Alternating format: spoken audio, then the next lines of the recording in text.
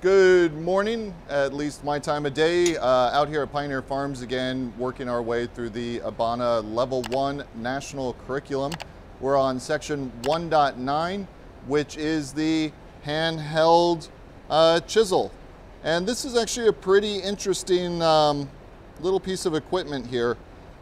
Let's see if we can zoom in on the chisel head and let's talk about what's going on with it. So we've got a taper down to the end. We've got our chisel end here. It's got a bit of a bevel on it. This is going to assist when we're chiseling things, walking it along the line that we're chiseling, as opposed to having it just completely flat. One side of the chisel is sharp. The other side is a half round. So when we're cutting something, we can use this side to clean up a little bit and then flip it over to the other side, the half round side, and then give whatever we're cutting a rounded end. This ability to round things at the end of a cut will prevent cracks and V's, right? You never want a V in your metal. You always want a U shape to prevent any sort of cracking or anything that's going to take place. So this one little chisel does all that work. I mentioned last video I keep some back ends of chisels and punches and things like that ready to go. So we're going to use one that is halfway done already and get straight into working on the chisel end of things. So let's get this hot and we'll take a look at the hammer work. The first thing we're going to do is we're going to prep our steel so it doesn't spread too far. So I've got my indexing already built in. I'm going to come at a right angle to that. I'll work my way down the bar, just flattening it out. A little bit here, trying to prevent it from growing too much as I come in and put the taper in. So, doesn't need to be anything crazy. You're looking for something like that. Under a ½ inch wide at the widest, I think is about what you're going to want to go for. Let's get it hot one more time. And then we'll put our taper in. So I'm going to come back in line with my indexing. Let's put a little taper on this.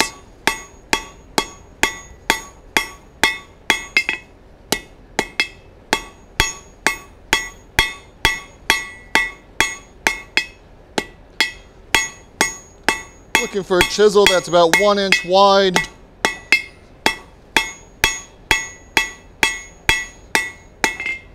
It's starting to look pretty good. Let's start working our way back.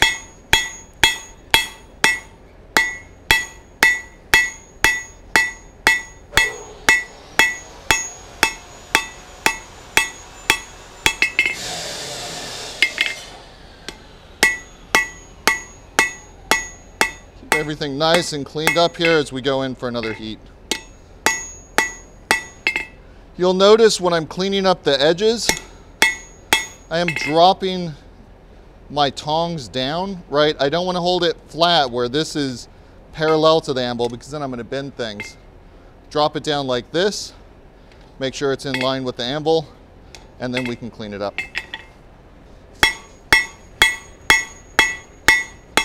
We want our tapering to meet up with our indexing at the end of the bar.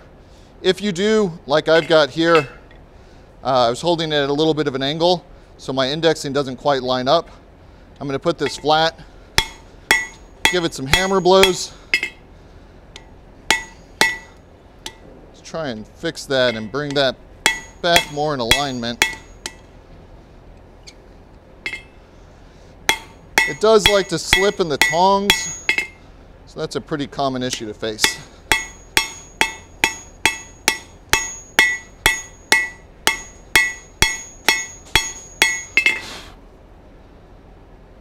Let's bring this taper back just a little bit more here in the back, and then we'll clean things up and be about done with most of the forging work.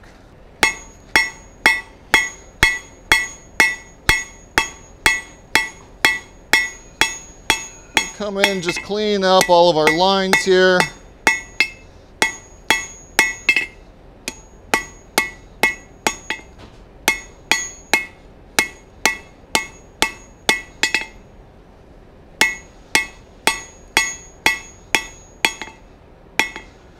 I'm leaving this pretty fat here at the end so that when we go in and we do our heat treatment and our hardening, we don't run the risk of anything cracking or warping on us.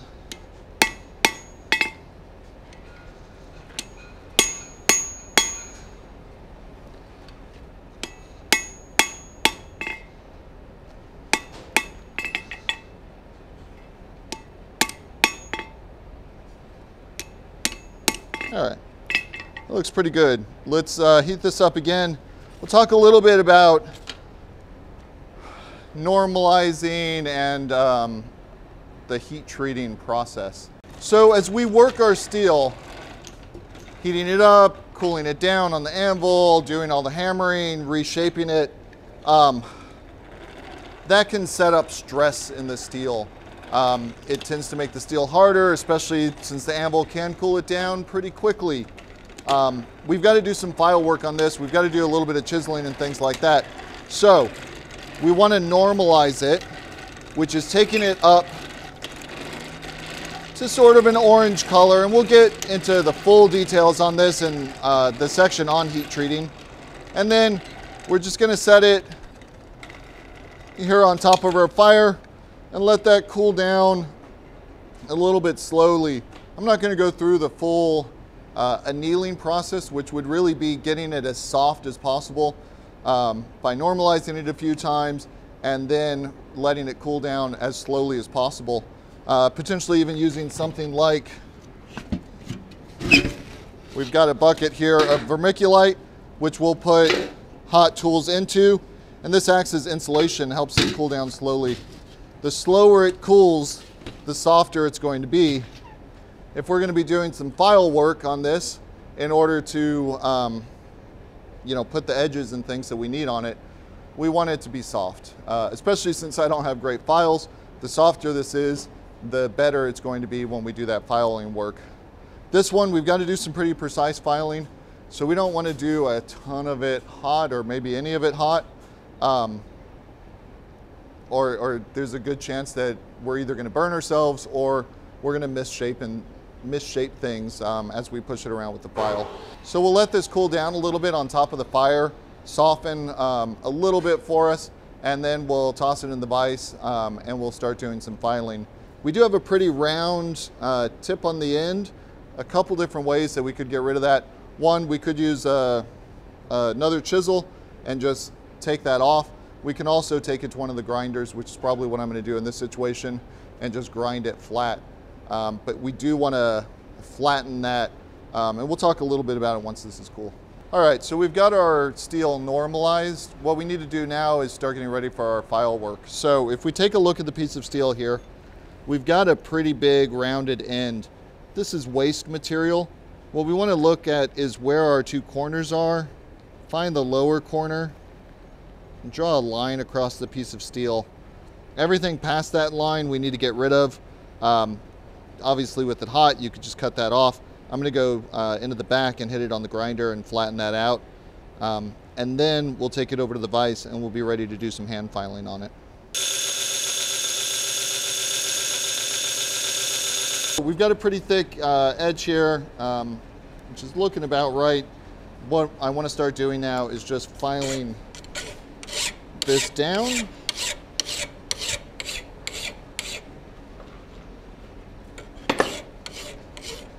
Take a little bit of work here.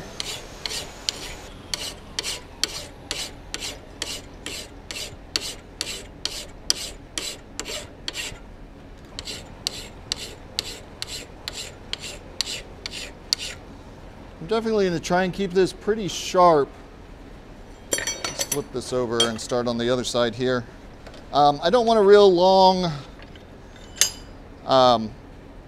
edge on this, right? This is going to be working in hot steel. It is going to get hot. The more material we can leave in it while still having a good cutting edge, the less heat this is going to pick up, the less our tool is going to want to deform on us. So, nice short chamfer.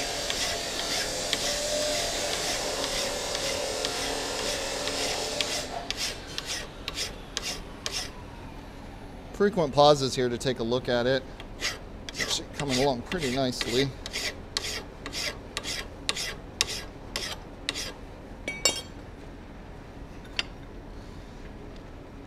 So we can see I'm starting to get a point. It's offset though, so I need to do more filing on this side to try and match those up.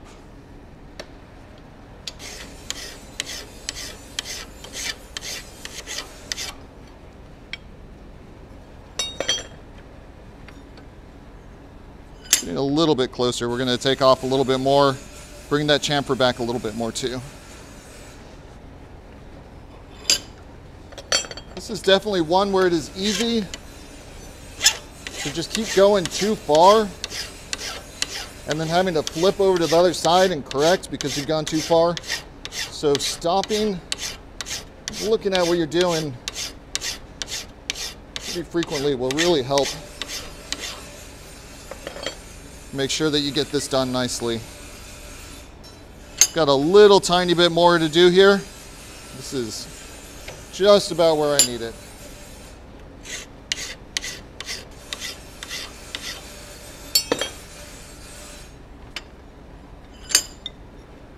Hopefully you can see that. I think that looks pretty good there.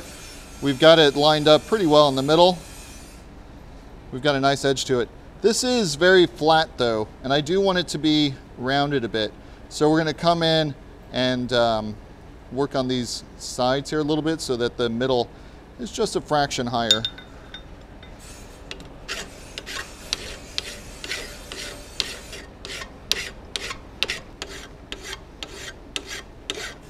Flip it over and work on the other side.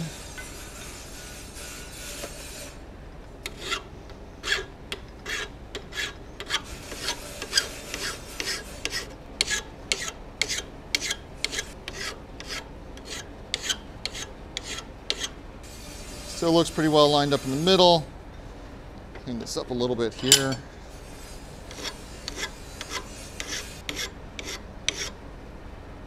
That's looking pretty good. So my edges come down a little bit.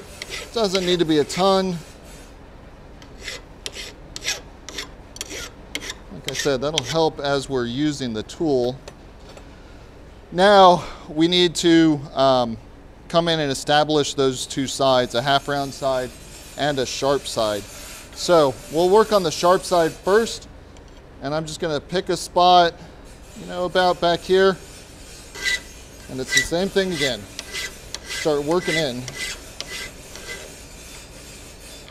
Try and have a nice line here on one side. Not let my file slip around too much.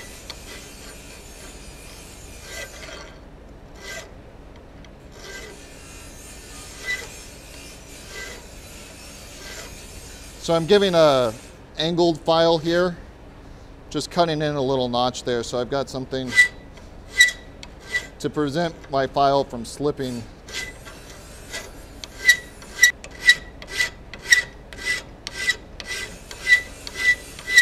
Off camera, I did take this back to the belt grinder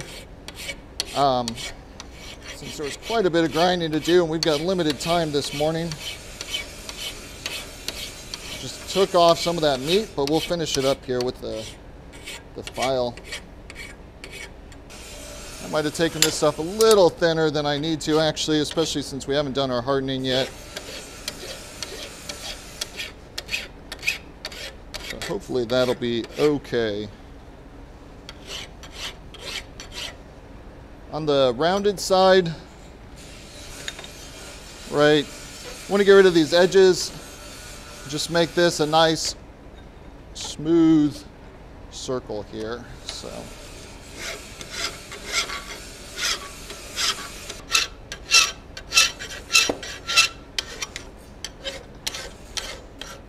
clean up the edges a little bit.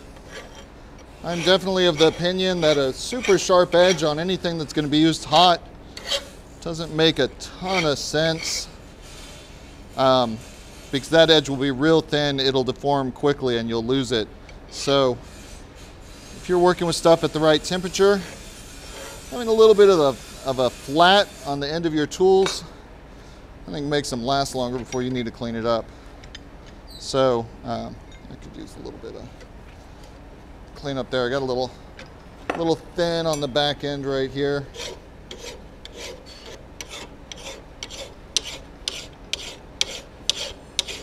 Got a little greedy right there, right? You can see how it's thicker here than it is here. Not a huge deal. Take a little bit off the sides.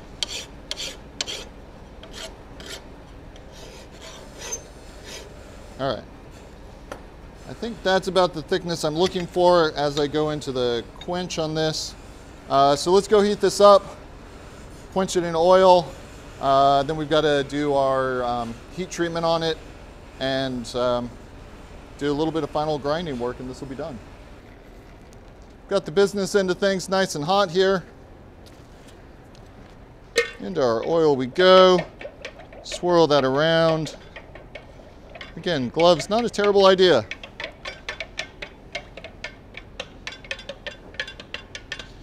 It is really, I think, important to have an oil canister that has a lid.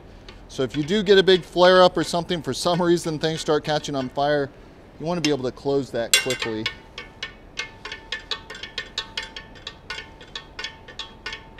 Doing it where it's not going to burn anything if the oil spills is also a good idea if you can. This oil quenching, if you're going to burn your building down or cause a major fire, is normally related to working with oil, either preheating the oil or when you go in to do a quench in oil. So we're good there. Let's put it in the water. Get a little bit of that oil off. Slightly warm still.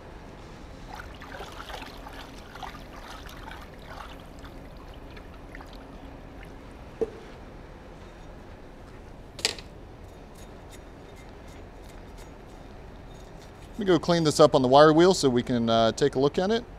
And then I'll do the final portion of the heat treatment of this, the tempering of it. I'm just going to take it home, put it in the oven at about 300, 350, bring it up to light straw color.